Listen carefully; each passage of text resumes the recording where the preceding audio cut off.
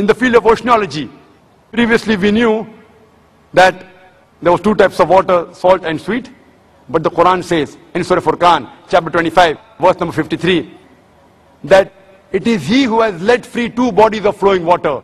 One sweet and palatable, the other salty and bitter.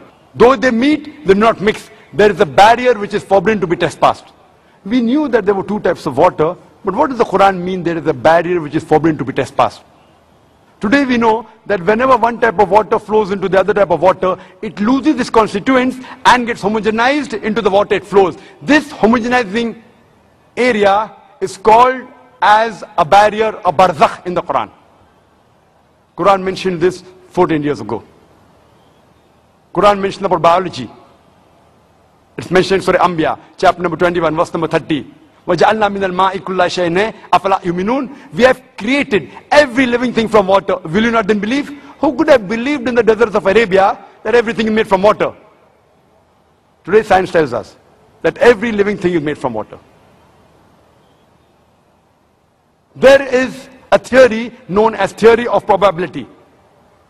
That if you make a wild guess, the chances you'll be right is depending upon what are the options. For example, if I toss a coin, head or tails, whatever reply you give, the chances you'll be right is 1 upon 2, 50%. Two options, chances you'll be right is 1 upon 2, 50%. If I toss a coin twice, the chances I'll be right both the times is 1 upon 2 into 1 upon 2, it is 1 upon 4, it is 25%. If I toss a coin thrice, the chances I'll be right all three times is 1 upon 2 into 1 upon 2 into 1 upon 2, it is 1 upon 8, 12.5%. If I throw a dice, the dice has got 6 sides.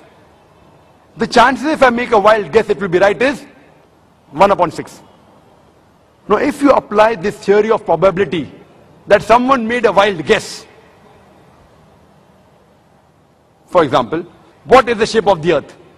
You can think of 10 things. Flat, square, rectangle, triangular, hexagonal, on and on. Maybe spherical. The chances if you make a wild guess it is spherical, it will be right is 1 upon 10. If you ask a person, the light of the moon, is it its own light or reflected light? If he makes a wild guess, chances he will be right is 1 upon 2. The chances that both are right, the shape of the earth and the light of the moon is not its own light, is 1 upon 10 into 1 upon 2 is 1 upon 20. That is 5%. All living creatures, made of what? You can think of 1,000 things. Sand, iron, tin, wood, on and on, maybe even water. Chances you make a wild guess and one is right is 1 upon 1,000. Chances all three are correct. Shape of the earth is spherical. Light of the moon is reflected. Everything made from water is 1 upon 10 into 1 upon 2 into 1 upon 1,000.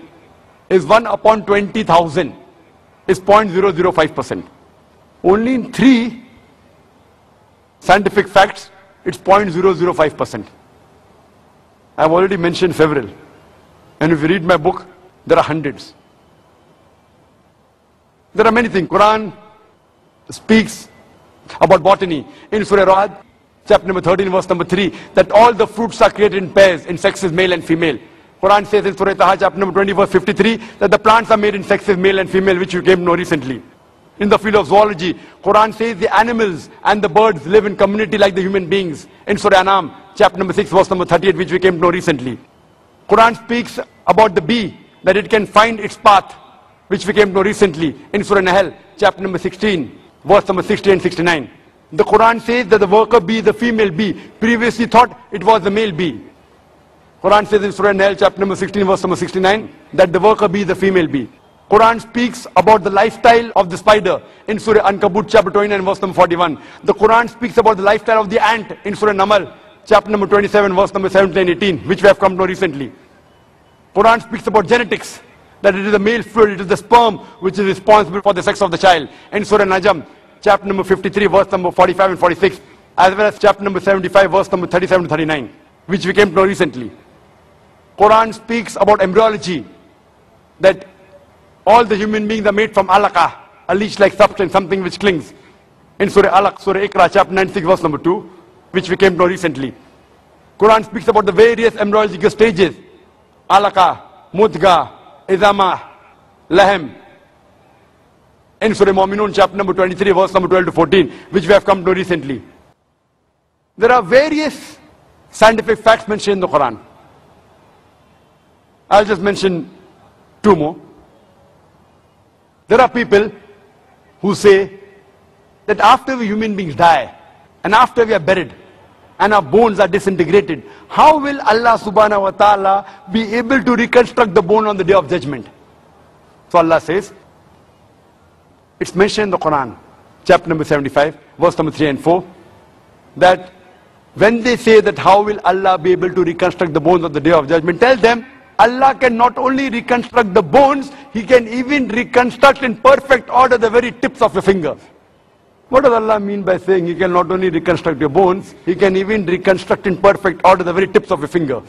It was in 1880 that Sir Francis Galt, he discovered the fingerprinting method and said that no two fingerprints, even in a million human beings, are identical. Today the police, the CID, the FBI, the CIA, they use the fingerprinting method to identify the criminal. Quran speaks about the fingerprinting method 1400 years ago, and we discovered in 1880.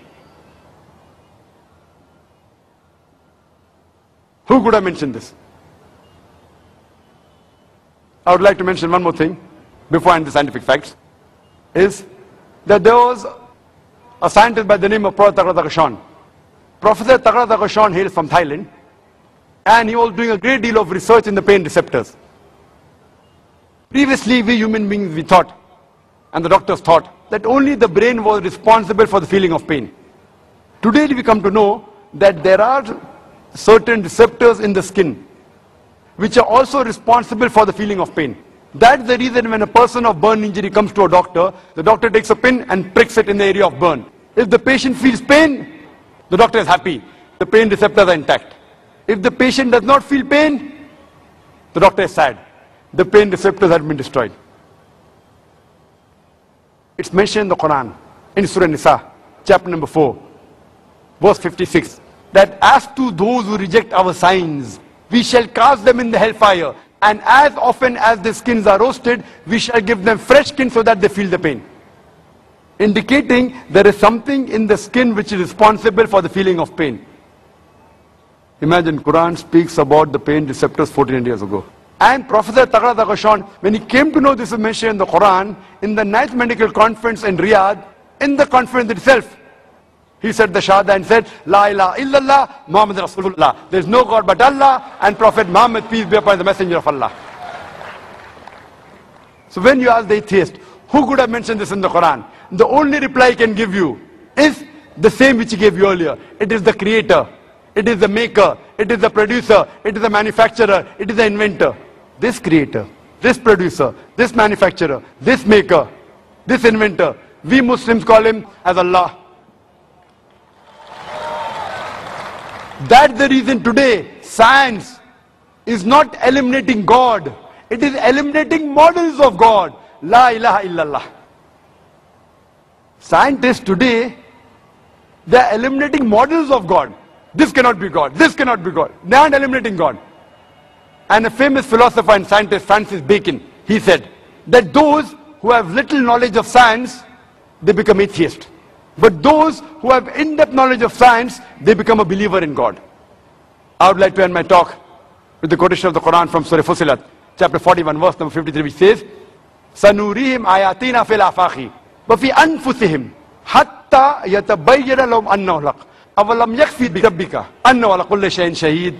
That soon we shall show them our signs into the furthest regions of the horizons and into their souls, until it is clear to them that this is the truth. وَآخِرُ دَعْوَانَا الْحَمْدُ لِلَّهِ رَبِّ الْعَالَمِينَ.